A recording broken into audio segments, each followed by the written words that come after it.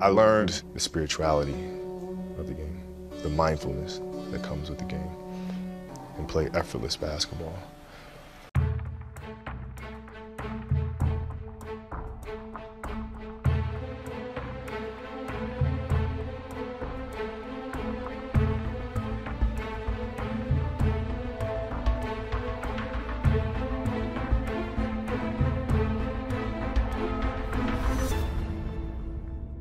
"73 championships had been won in NBA history by 2020.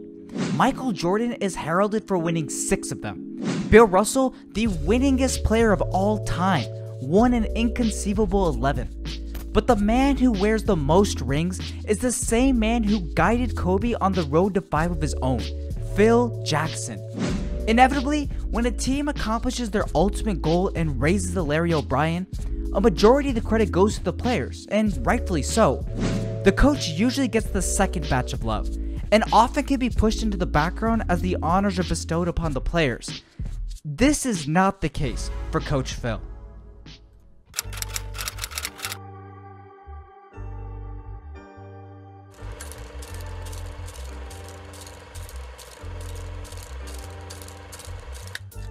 Over the span of 3 decades, Phil Jackson was entrusted with leading some of the greatest players ever to championships. Using unorthodox methods and his even-keeled demeanor, Jackson reined in personalities that would overpower lesser men. While he never physically threw Bryant a pass that led to a bucket or set him a pick, Phil Jackson was just as important to Kobe's success as any of his teammates. Entering the 2010 season, Jackson and Bryant were in the final act of a long up-and-down relationship. Phil had been Kobe's coach for over 75% of his career. In their early days, the two made a controversial duo, a juxtaposition of very different characters. Phil was always a serene presence on the sideline, while the younger Kobe was a stormy enigma, out to show the world he was the best at any cost. This obviously led to some clashes. In his book, The Last Season, Jackson would claim that Kobe can be consumed with surprising anger, which he's displayed toward media and toward his teammates. He rebels against authority. Jackson recounted tales of a young Kobe lashing out at teammates, especially Shaq. The feuds pushed their relationship to the limit, but they still had success. Jackson and Bryant had lived through the highs of 3 straight titles. They had experienced the heartbreak of falling just short of the ultimate goal in the 2004 finals. Most importantly, the two had fought through the awkward time when Jackson had called Kobe uncoachable and left the team after the 2004 collapse. That year, Jackson told the Lakers, "I won't coach this team next year if Bryant is still here. He won't listen to anyone. I've had it with this kid." And Phil would leave Los Angeles, honoring his word. But he couldn't stay away for long. After just 1 year apart, Jackson and Bryant were reunited. By the time the Lakers were suiting up for what would be the pair's last championship together in 2010, the past had long been dead and buried. Part of the reason for the duo's success was the goal that drove both men, to win and do it often. Kobe knew Phil's tactics would take his game to the next level, and Phil knew Kobe had what it took to lead a team to a championship. The mutual respect is what took that team to the next level. Jackson knew the 2010 Lakers were loaded with contrasting personalities. The star of the Malice of the Palace? Check. The man who had just married a Kardashian and was starring in a reality TV show? Yup. A mild-mannered power forward and gentle giant who looked like he couldn't hurt a fly? Yes, sir. And that's not even including Kobe being Bryant. Like a man doing a puzzle, Jackson pieced them together to build a masterpiece. Phil's style is nothing that anybody else implores. I was just impressed with how well he managed egos, managed players. I was always thankful as a end of the bench player. He always made sure that we were getting run during practice, like real live run. We'd either run during the live practice or we'd play 3-on-3, 4-on-4. So you always felt like your game was up to par. To me, he's one of the greatest of all time, not just because of the wins, but just, he was just a brilliant manager, if that makes sense. I think he's more of a manager than a coach. Instead of attempting to mold and force players into something they weren't, Jackson recognized individual strengths, and he used each one to his advantage. Sasha Vujacic said, "What made our team special was the ability to make our diversity our biggest strength. I largely attribute this to Phil, who assigned a specific role to each player. The success of the team hinges on every player's ability to carry out his individual responsibility."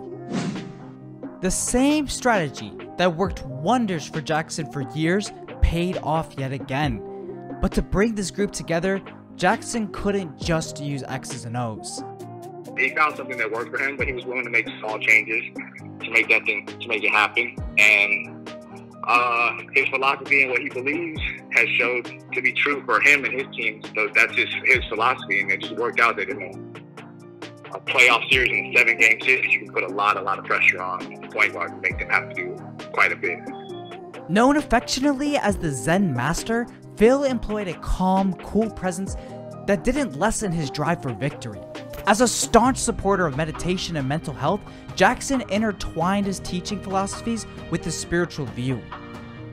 I don't know how many spiritual coaches across the board there. You tell me. I can't call that one. I'm very appreciative for the old school coaches. You know what I mean? And I know it's a new era, a new wave, but the way Phil was and how he handled, I'm just beyond grateful because he was just so patient and he knew how to push the right buttons. In that system, everybody got a chance to shine.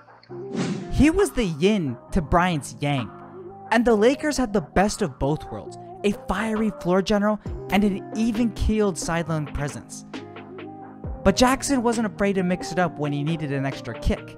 One time, he played Chris Mim in the NBA Finals. Chris Mim, the guy who played 0 minutes all postseason for the Lakers, in the finals, just to shake it up. He would get 2 fouls in 2 minutes before Phil took him out for Kobe, but Chris Mim is now forever undefeated in the NBA Finals, 1-0. Thanks, Phil. Suffice to say, Phil knew exactly when to throw his team a curveball, keeping them on their toes always. Sasha Vujacic shared a funny story about this. "We were in the building stages of what would become a championship team. Phil put his credit card at the half-court mark and set the clock to 60 seconds. If we made a half-court shot before the time ran out, dinner would be on him. We obviously got it and had a great celebratory dinner. But then we received the bill. They told us that the card expired, one of the Zen Master's many antics over the years. We found a way to charge his new card. I still remember the proud smirk he wore the next morning." Players like Ron Artest often needed this extra kick. I remember one time we were sitting there and they were running through some of the, triangle actions. He yelled at Ron for something, and then he looked over and he's like, "You got to make sure that you only do that every once in a while." But through it all, it always came down to one important factor for Jackson: mutual respect. The one thing I've always liked about Phil is, obviously I didn't play much, but he always, took the time to tell you why you weren't playing or gave you a reason why. If he tell you, you know what I mean? You can respect that as a player. It's treating you as a human being and treating you as a professional, no matter what your place on the team. This ideology worked with Jordan, and it would work with Kobe. The pair worked through the painful rebound of the 2008 loss, as Kobe put his faith in Phil's mentality and system, and Phil used Kobe's talent to elevate it. No two humans in that 2010 Lakers organization knew each other's strengths and weaknesses like Kobe and Phil. So when June 2010 arrived, they promised each other to avenge 2008. For 2 full years, the Lakers waited for their chance to bury the nightmare of 2008. But there was a sense of destiny in Kobe and the Lakers that year.